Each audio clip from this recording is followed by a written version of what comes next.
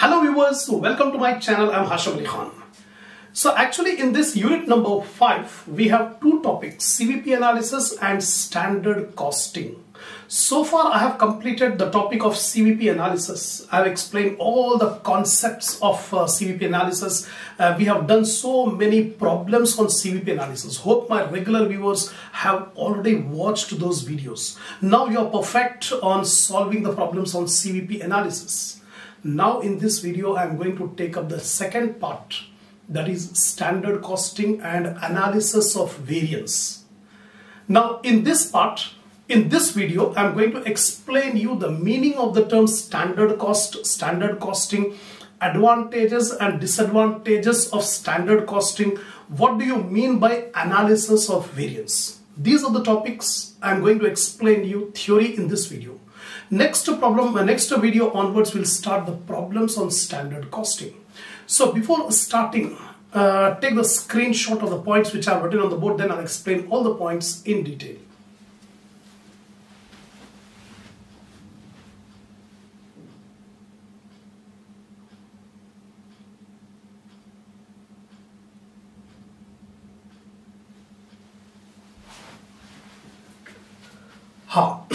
So there are two types of costing, historical costing and predetermined costing.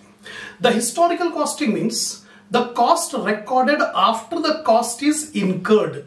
First of all, the cost is incurred, then it is recorded. It is called historical costing. The second type of costing is called predetermined costing. That means the costing takes place before the cost is incurred.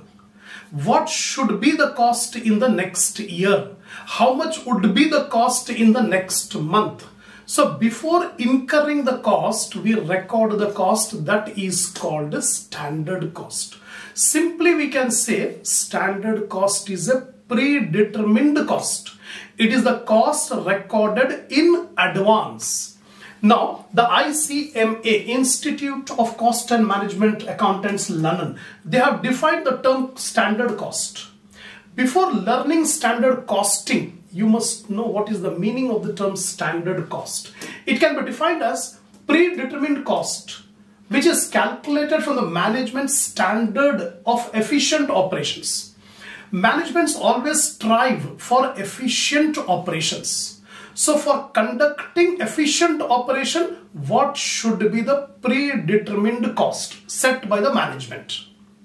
So in order to efficiently utilize the resources, the management has set the target that this should be our cost. So it's a predetermined and relevant necessary expenditure.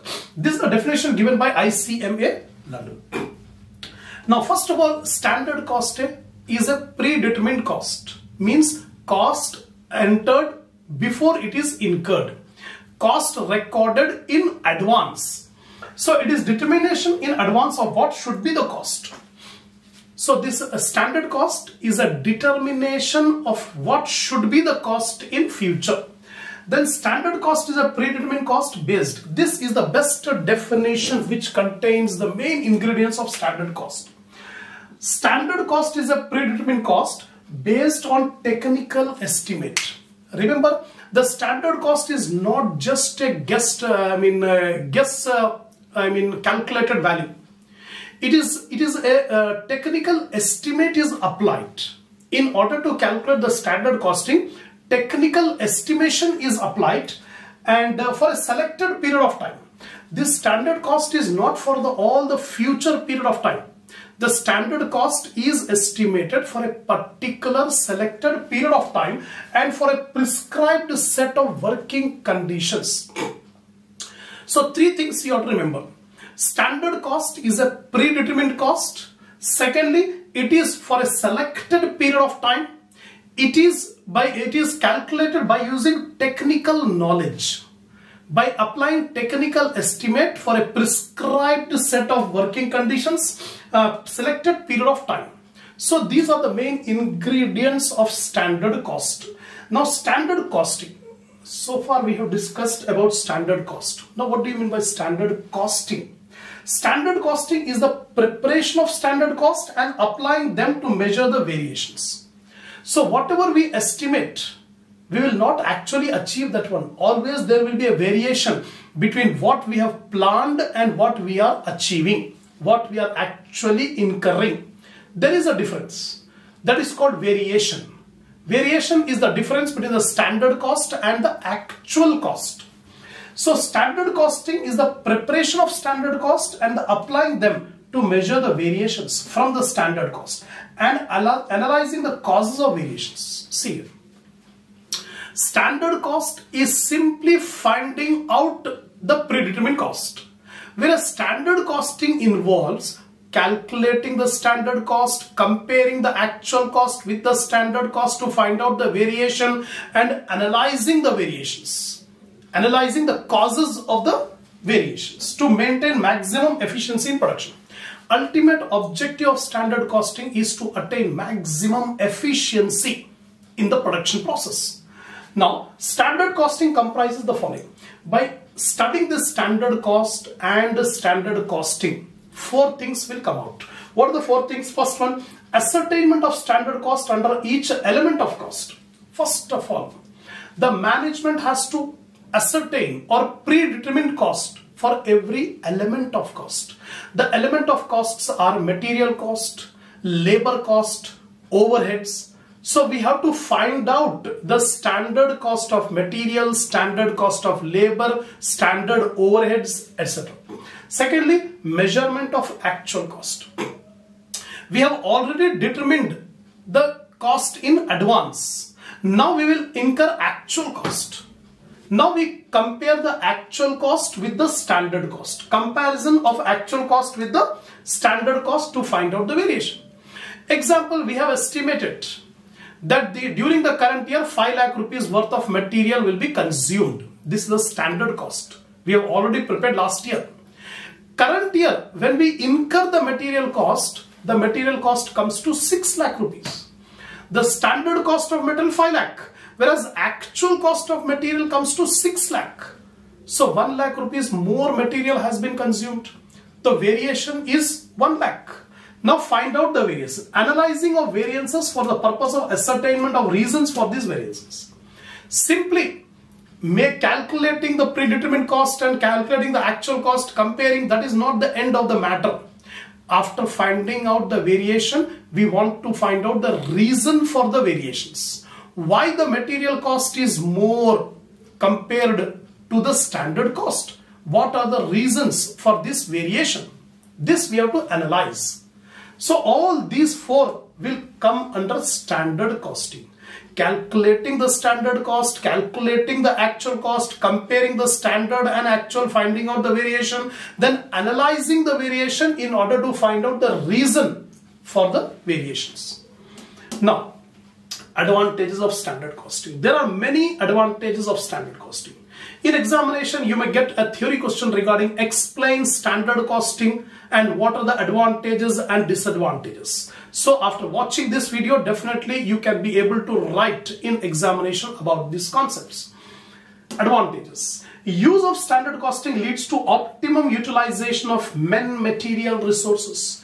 A business is successful only when it utilizes all the resources efficiently. The resources are men, material, machines, all the facilities. If the business can successfully utilize all the resources, then the business will be successful. So standard costing will help in efficient utilization of all the resources. Secondly, it is useful as a yardstick for comparison of actual performance with planned performance.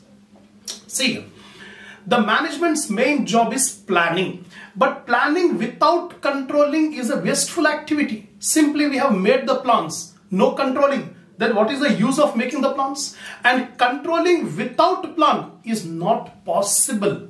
So both will go simultaneously, planning and controlling. So by calculating, by making this standard costing, we can be able to control the activities. It is a yardstick. It is a standard to compare how much we have planned and how much we are achieving.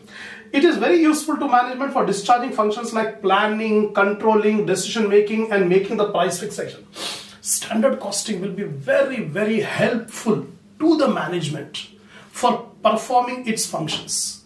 Like the management has to plan, has to control, has to decide, has to fix the price. So in all these activities, this standard costing will be a very handy tool, will be very much helpful to the management for planning, controlling, decision making, fixing the price, etc.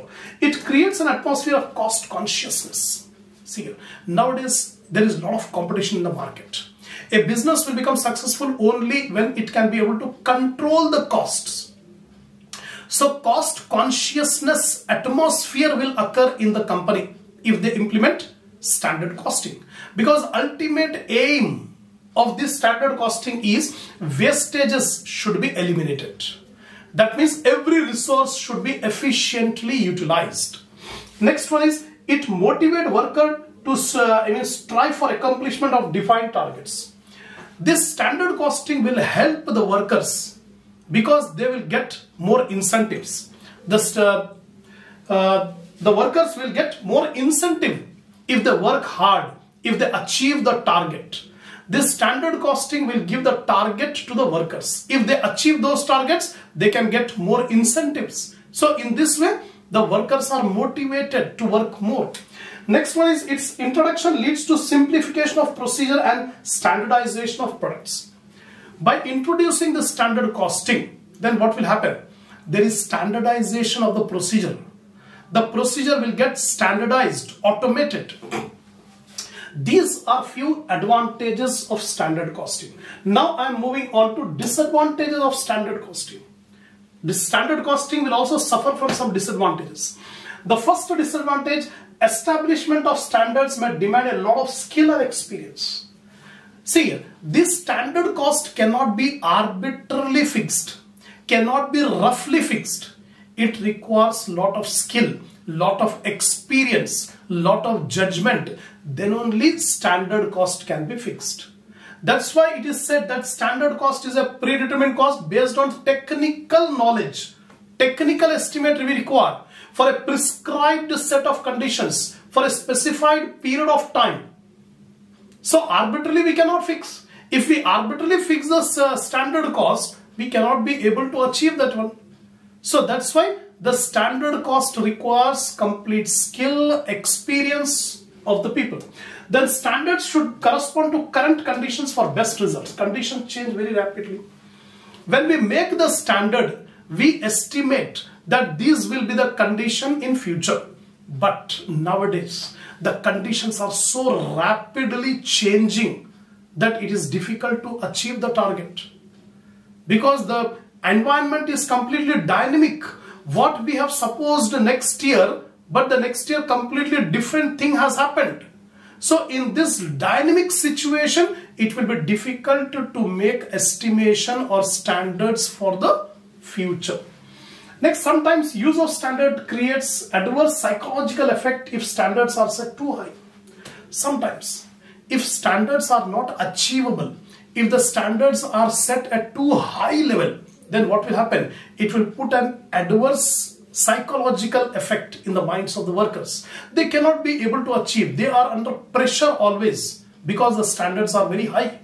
So it will have adverse psychological impact. Standard costing is usually suitable for organizations whose procedures of jobs are repetitive. If the jobs are unique, then this standard costing cannot be applied. The standard costing can be applied only where the same type of work is continued in a repetitive manner. The same procedure is adopted. Then only we can apply standard costing. Next one, lack of interest by appropriate level of management renders the use of standard costing ineffective.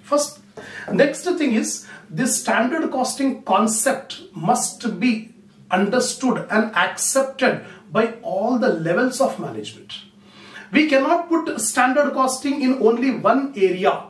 The standard costing should be applied for all the elements of cost. So it requires the coordination, cooperation of different levels of management. If the different levels of management are not coordinating, then definitely the standard costing will fail to provide the results. That's all. So far I have explained you about standard cost, standard costing, advantages of standard costing, disadvantage. Now I am going to explain you about variance, analysis of variance. Now the problems are based on this analysis of variance. Actually, variance means deviation. Deviation of actual cost from the standard cost. We have estimated the standard cost to be 5 lakh rupees, whereas actual cost is 6 lakh rupees.